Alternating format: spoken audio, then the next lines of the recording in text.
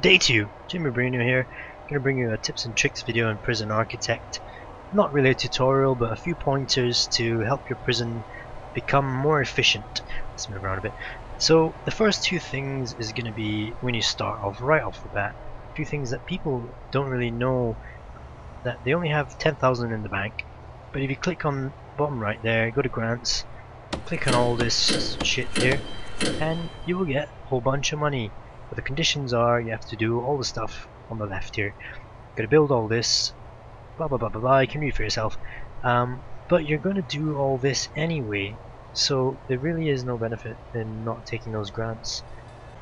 Second point is stopping prisoners from entering your prison while you're just starting out. You don't want, in 22 hours, you don't want 8 prisoners to come in. There is an option when you start the game whether you want this to keep happening. All you have to do is come in here, click these open or close. Close means that you won't get any prisoners into your prison, and it kind of helps you in the beginning of the game, or you know, if you're running low on money and you don't have enough cells, just close the prison off to prisoners. Well, yeah, close your prison off and just maintain the amount you have at the moment. Point numero 3 is conserving power. So here we've got a building that we've just built, and we're going to pause it here. We've got a power generator up there, utilities, got the power running into the building. The ways you want to conserve power is removing light bulbs, guys. There's so many light bulbs they put in these rooms. It's really unnecessary. All you really need is a few light bulbs, so you can, before they put in the lights, just cancel all the jobs like so, and you know, when they put these light bulbs in, here we go, you know, it lights up the room enough, and this is really going to help your power consumption later in the game. You've got so many buildings, so many lights, really unnecessary. There you go. Right guys, point number 4 is regarding water, and when you build a water pump station, you've got two options: a large pipe and a small pipe. Large pipe costs a bit more, small pipe's pretty cheap. Large pipe can, the water will flow forever and ever, you won't run out of power to run it. The small pipe, however, has a limit to it, so when you're powering your toilets and all that rubbish in your cells, you're going to use small pipes for that. But I'm pretty sure the limit is 39 meters. So down right here I've got water running for 45 meters in the small pipe, and eventually it does run out of power right there. So after this the water will not flow in these small pipes, and I'll quickly do this to show you how far it is.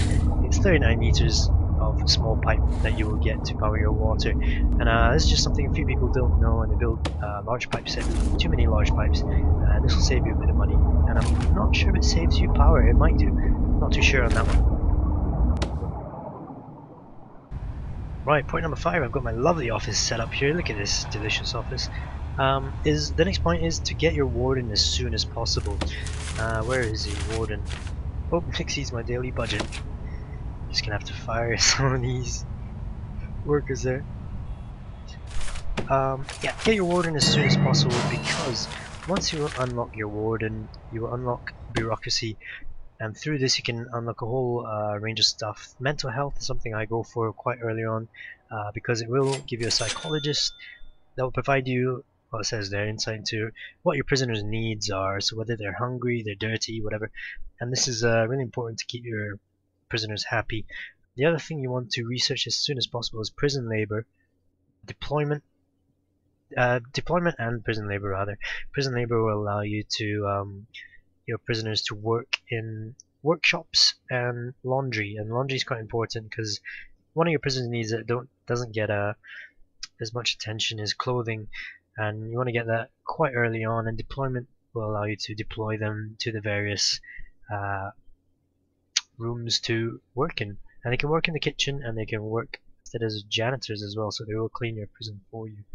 So yeah, that's really important to do early on. And finance isn't really that important, and health isn't really that important as well at first. You want to do it later on. Legal isn't in the game yet, so you don't have to worry about that. Now I've loaded one of my small prisons here just to show you the next few, which is that build your kitchen close to the deliveries area. And this one reason you do this is because they will keep running back and forth with ingredients and stuff, and it will just increase efficiency. And what you can do is what I've done is link storage and the kitchen through a kind of staff back alleyway, fenced it off, put staff doors in there so they can just rush out here and collect stuff, so as this guy's doing right here. And what this will do is it'll just increase, oh god, that's really dirty, look at that shit. It'll just reduce time between collecting and cooking and stuff like that. And something that's related to that is the canteen. You want to build your canteen as close to your kitchen as possible, because your chefs will run back and forth from the kitchen to the canteen, as the cook is doing right here, to collect stuff, collect garbage, collect trays, deliver the food, and so on and so on. And what you can do is just put staff doors in there, fence off these areas here so the prisoners can't really access it easily. And by doing this, you do increase the risk of prisoners escaping when there are riots and stuff like that. So, but I haven't encountered any problems so far. Now the next is considering building your cells, and if you want your prisoners as cramped as possible and as little space as possible, then build your foundations 9 meters down, and you know, this will give you this kind of area so you can build cells opposite each other. And however, yeah, I've experimented with doors, prison doors and cell doors, and if you're doing cell doors, then you need to expand it by 2, so it will be, I think, 11 down, so you can put a wall here and a cell door. But in my prison I haven't put cell doors in. It doesn't seem to affect them that much. They do still feel, let's go in here, freedom is down, you know, well, they're feeling really free because they don't have cell doors. And we'll come to clothing in a bit. I'll show you why this is red. The other thing you want to do is build your showers as close to your prisoners as possible, so that when they do come to shower time, it takes as little time as possible. And building them close to your cells is an easy way to do this. And the other thing that you can do is build your laundry close to it as well. It will reduce the time taken for prisoners to collect dirty clothes, wash them and put them back in. And there is a thing with Alpha 10 where the laundry is bugged, and that is why my clothing needs are high right now. I've got, you know, all these clean clothes in the laundry basket, and I will show you when it comes to work time what happens with the workers. They just stand about in the middle and not doing anything. I don't know why. I think this is the bug with Alpha 10. But then again, the game is in alpha, guys, so no complaints there. Now this is why I tell you to build your laundry as close to your cells as possible. It's because they take so long to get these laundry baskets to the cells, and having it down here, I'm really just planning for the next set of cells I build down here. But look at them, they just move too slow, and having a laundry up here will help out a lot with that problem. Now the other thing is your yard, guys. Your yard is your best friend in helping your prisoners' needs. Look at them all rioting out here. They're all demanding clothing because of my laundry bug. But in your yard you can do a few things here, and one tip I picked up by watching videos is toilets. You can put toilets outside your cells, and it really help out your prisoners there, because they'll just queue up to take large shits in the yard. And you can put a few benches, and weights bench will help your exercise, and just benches will help general comfort. And pool tables will help recreation go down quite a bit. And the other thing that is quite important is putting lots of phone booths, guys, because putting phone booths will help with the need for family here. And yeah, family is quite a big issue. If, you know, you can't have visitors every day, so they will use the phones to call their parents. And that's everything with the yard there that will help you out. Oh my god, I spotted a naked guy.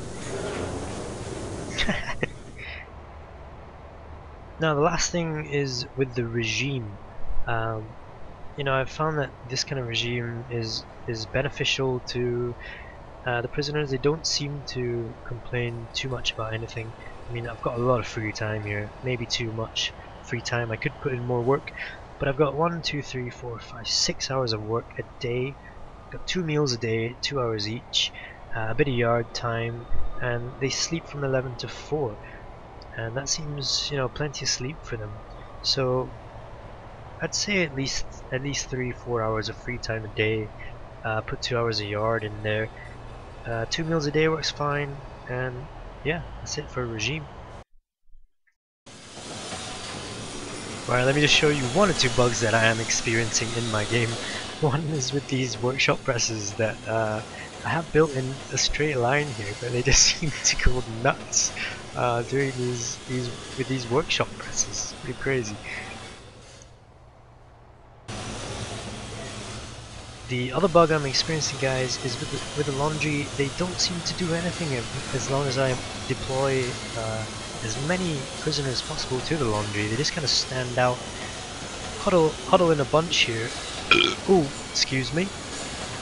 They huddle in a bunch and don't do anything at all, which is kind of annoying, and it's really affecting my prisoners' clothing needs. And there is going to be a riot soon, I assure you.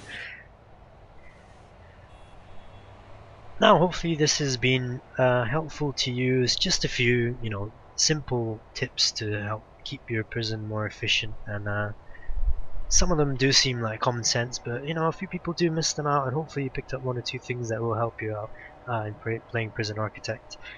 And if you do, give it a like and hit subscribe for more Prison Architect videos. You can watch my playthrough of it, but I did kind of mess up, and I was just starting the game, and things kind of went a bit hairy.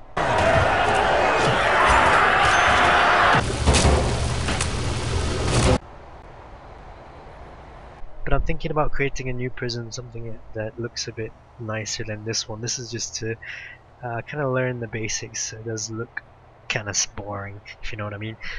Anyway guys, thanks for watching this video, and I'll catch you in the next one. Cheers, peace.